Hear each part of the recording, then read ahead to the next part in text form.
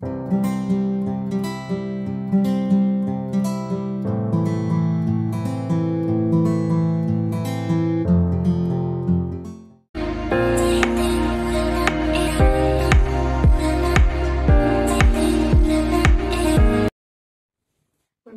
my name is Komal Yadav.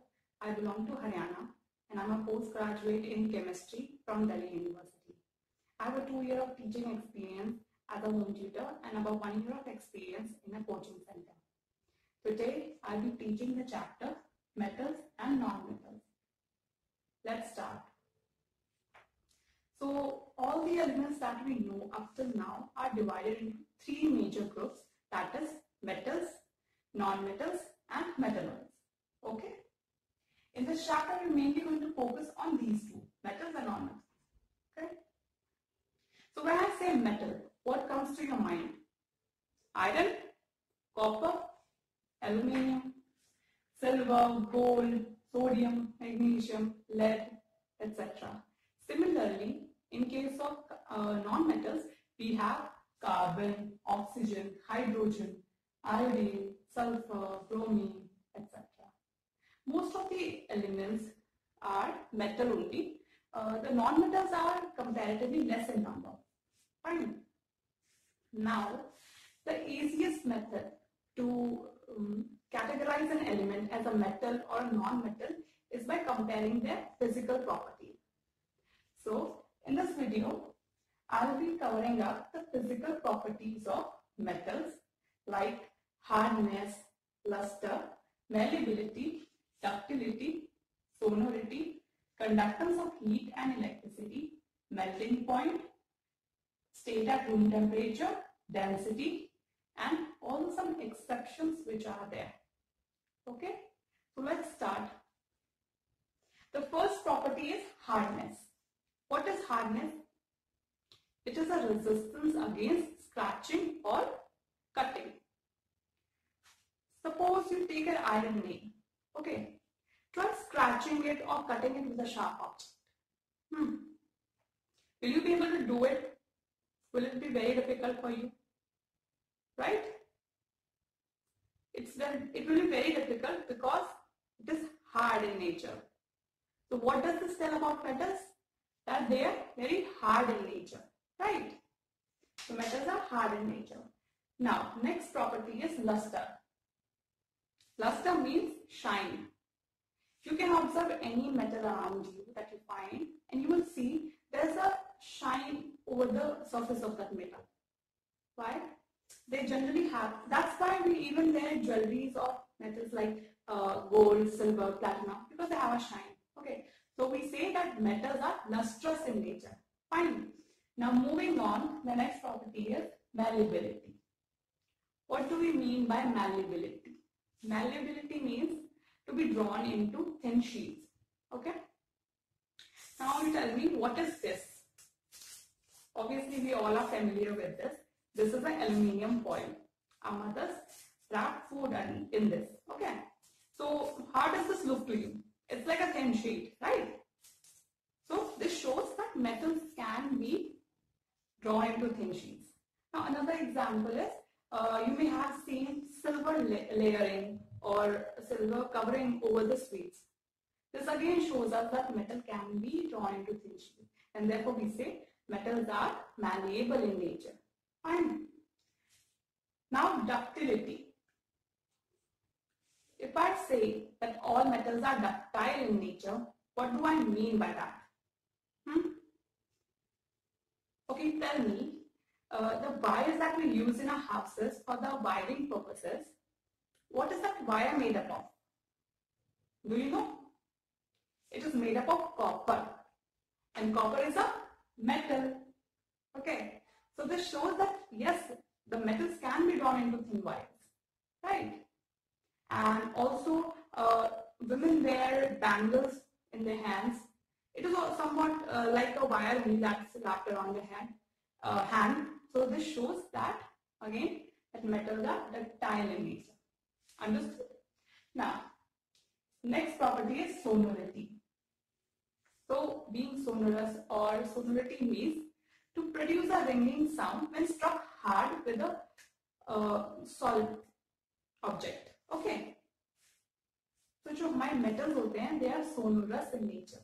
That's why the school bells are made up of metal only, so that when it is hit, everybody in the school can hear it from far away as well, right? And also, if you're fond of playing guitar or any other musical instrument that has those strings, and when you pull those strings, they produce sound. Those strings are also made up of metal. Okay? So this again shows us that metals are sonorous in nature. Okay? Now, next property is conductance of heat and electricity.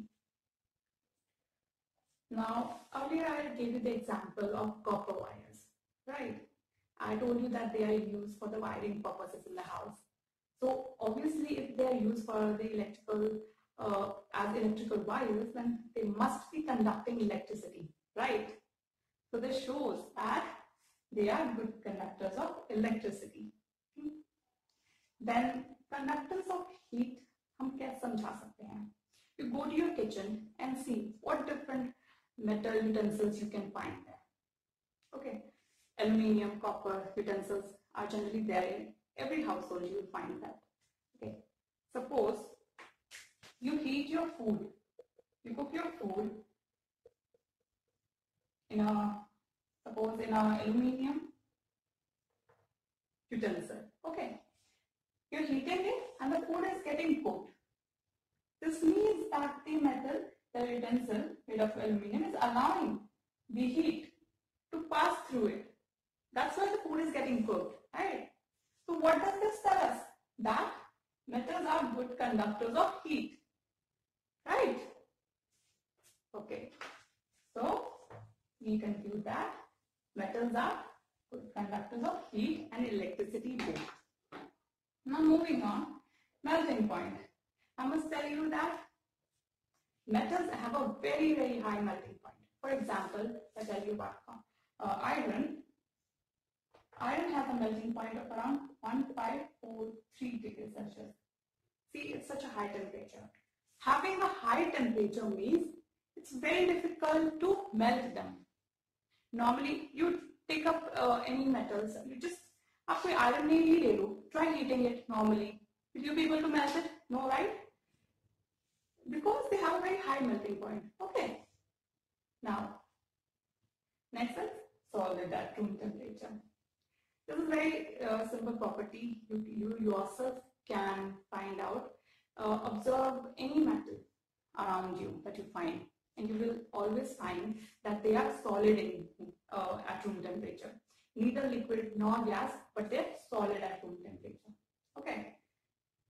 Moving on, next property is density. So the formula of density is mass upon volume. Okay. Suppose I have two cubes of same volume, and one is of iron, which is a metal, and another is of some other material, which is non-metal. You will find that the metal cube will be heavier than the other because this volume for both is same, but the difference lies in the mass. The difference lies here in the mass, and in turn the mass of the metals is high, and therefore in turn the density is also very high. भारी आपको भारी लगेंगे metals because of high density. Okay. So we have covered all our physical properties for the metals. Now let's discuss some of the exceptions which are there. Okay. Fine. Now the first exception is, I told you that all the metals are solid at room temperature, right? Which is true. But there is one metal which is not solid but liquid at room temperature. Which metal is that? That is mercury. Mercury is that metal which is liquid at room temperature. You can find mercury in the thermometer. Whenever you go to lab, check the thermometers. You will find some liquidy, silvery substance in thermometer. That is your mercury. Fine. Then next exception that we have is of gallium and cesium. Okay. Now how are they exceptions? I told you that all the metals have a very high melting point. That is, they're very difficult to melt. But these elements have such a low melting point that even if you keep them on your palm, they're going to melt from the heat of your palms. See, such low melting point they have. Okay, so this was another exception. Now, I also told you that metals are very hard, difficult to cut through. But metals like sodium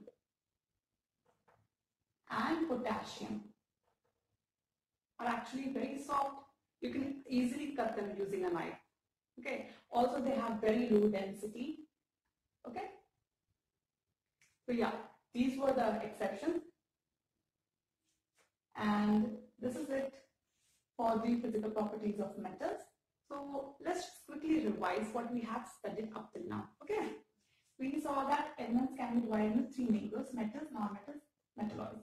Then we discussed the physical properties of metals. We saw that metals are hard in nature. They have luster, they have shine. They can be drawn into thin sheets. Okay. They can be drawn into thin wires as well. Then they produce a ringing sound when they are struck hard. Then they are good conductors of heat and electricity as well. And they have a high melting point. Okay. And all of them are solid at room temperature. And also they have very high density. Okay. So these were the physical properties of the metals and some of the exceptions that we just discussed. Fine. So this is it for this video. In the next class, I will be taking up the physical properties of non-metals. And just like in case of metals, it also has some exceptions that we will discuss as well. Okay. So thank you. Have a nice day.